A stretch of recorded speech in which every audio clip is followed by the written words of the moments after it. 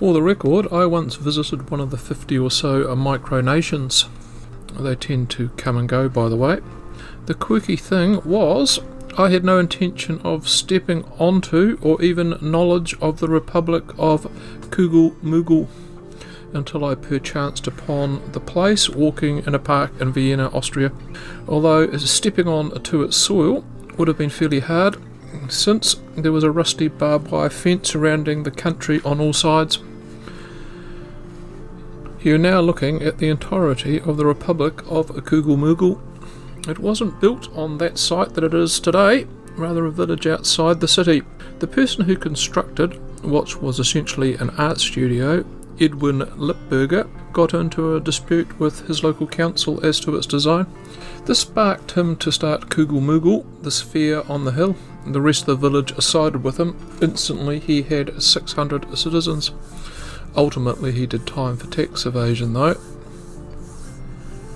Sealand, 12 kilometres off the coast of England in the Channel, is arguably the best known micronation. That, by the way, is a decommissioned World War II sea fort and not an oil rig. Patty Bates took it over in 1967 with the same idea as those in the movie The Boat That Rocked: start a pirate radio station with impunity, only he took a fancy to having his own serfdom. The king of his surrounds, the equivalent of 2 tennis courts. The radio station never went to air, and the Principality of Sealand still exists today, with Bates's son Michael as its current prince. Have a rat around at YouTube for the videos on Sealand. It has a wild history, from the kidnapping of German tourists, a deal to open a tax-free casino that went sour, to those behind Pirate Bay file sharing wanting to buy it and operate there as a free haven. I've read your mind. I know exactly what you're going to say. The independent Republic of Whanamomona is in our backyard. Indeed, it is our very own homegrown, flourishing micronation. Has been so since 1st of November 1989, when the locals got pissed off their township was being shifted out of the Taranaki district into the Manawatu Wanganui. Billy Lee was the township's president between 1999 and 2001. He's the goat, by the way, the better looking one in the snap. Ty the Poodle was the president between 2003 until 2004. She survived an assassination attempt in 2003 when she was attacked by a pig dog. 3+ decades on, the Republic of Whanamomona is going strong. Not the first nation though within our borders.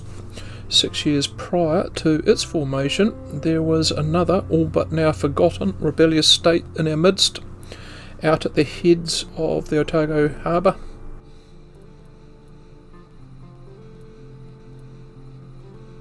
The independent state of Aramoana even came with its own border post. Micro-states always start with a grievance against the establishment, want to be left alone to do your own thing, free of interference, often mixed with a fair bit of eccentricity. The independent state of Aramoana is a bit of an outlier in some respects. The micronation of 250 local citizens was a product of the burgeoning environmental movement. Its very survival depended on winning minds of the public and politicians at the time. That they did. Support extended well outside of the township, overseas even. Let's go back though a tad and get the lay of the land and the times. The environment became a political issue for the first time when Tiwai Point at the very bottom of the South Island was picked as a location for an aluminium smelter. In a country which only has traces of the base ingredient, alumina, that was to be bulk shipped in from Australia. Why the smelter went live in Southland in 1971 was the other key element required in the manufacturing process: power. That was to come from a dam constructed 200 kilometres to the north, Manapuri. Manapuri was in the Fiordin National Park. Petitions were signed and marches were held. fantails flew off their perches. Folk musicians now had something else to sing about that didn't involve love and peace. TY Point smelter went ahead despite the opposition. What's more, another smelter was also on the drawing boards on Otago Harbour Board land at Aramoana. A decade or so prior to that, the Otago Harbour Board had also plans for a steel mill on the peninsula as well. In the process of building the new smelter, the township would have to go, and the local environment, wetlands, and the wildlife it attracted, trashed. As with Manapuri, opposition started immediately, as did the questions about where the power was coming from. No one in the country was particularly keen to subsidise a second smelter via their own power bill. The people who had most to lose were the locals. The Save Aramoana campaign began in '74. The local community looked to rally support up and down the country. This support came chiefly from environmental groups. The archetype kneel from the young ones. If you think I'm being a bit harsh here in my portrayal of 70s environmentalist protesters, these weren't your modern day guilt-ridden green voting housewives from Epsom who drove their children to school daily in their four-wheel drive. These were sandal and sock wearing men who didn't play sport, gasped of horror, nor did they hunt. Women who were hairy and scary, way more than the men, that's for sure, dressed like they were 4 again and off to a birthday party, about to get high from hundreds and thousands of Sammies. Then there was the great unwashed, who cared more about their power bills, stunk of brute, always forgot the lyrics to the national anthem, but never the name of the All Blacks front row. Some of those from both blocks would end up literally fighting each other in the streets when the Springboks toured in 1981. To raise the profile and funds for their cause, on the 23rd of December 1980, Aramoana declared itself an independent state. Passports were issued and sold. Stamps as well. They're now worth a bundle, by the way. Your once relegated hippie with a cause relative may actually have something of value in their estate, apart from their pressings of Bob Dylan and Joan Baez, in mono naturally. They also had a travelling embassy. Okay, it's a caravan. Mind you, it's more than what Sealand has. Outside the region, the environmentalists were at the forefront of the campaign and bussed in from Christchurch, etc. In 1981, that was the year New Zealand encountered its first widespread unpeaceful protests. Kiwi fought Kiwi on the streets.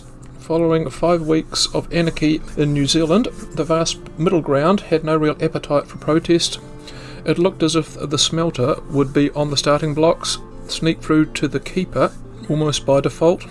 Only, as with the video I did on uranium mining in New Zealand, with it the proposal to open a nuclear plant north of Auckland, to follow after this one, and there's a link in the description, it was capitalism that came riding over Mount Cargill and down the peninsula to rescue the township, wetlands and wildlife. The 3 partners in the smelter consortium were Fletcher Challenge and an Australian company called CSR. These days they've changed their tack, it seems, more into building materials. And a Swiss-owned multinational aluminium company called Alu Suisse.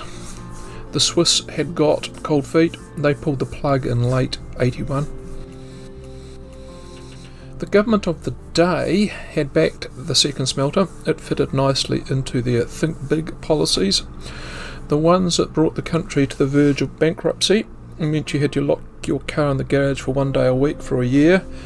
Time was being called on the interventionist national government. Whilst Fletcher's and CSR scrambled for a new partner with global experience and the clout to undertake a project of this nature, inflation was ravaging at 17%, a sobering number for those that complain about 7% today. Home loans were at 18%. The solution, according to Muldoon, for all that economic trauma was to freeze wages. As householders were getting squeezed from all sides, the public's anger began to focus on the sweet power deal Kamalko at Tiwai Point had. The coup de grace for Aramoana came, though, when the global price for aluminium slumped. It was no longer worth the investment required. The final blows for number 2. 9 years of campaigning resulted in victory for the Save Aramoana campaign, and at the same time the curtain fell on 2 and a bit years of the independent state. It's a great pity this sleepy township is forever tarnished with the events of the 13th of November 1990. Let's now change the paradigm, viewers and subscribers of Interesting Things. Whenever the name Aramoana crops up with a cheery disposition and cheeky smile, let us be the ones who regale tales of the independent state of Aramoana instead. The border post, flag on the hill, passports, supporters in England and Thailand, to name but a few. That travelling embassy, coat of arms. Associate Aramoana as the plucky town who gave the two-fingered salute to big business and government of the day. Winners! Thanks for stopping by today. If this video spun your wheels, be a good sort, in fact the best sort in the world, go ahead and share it and spot you next time. Bye for now.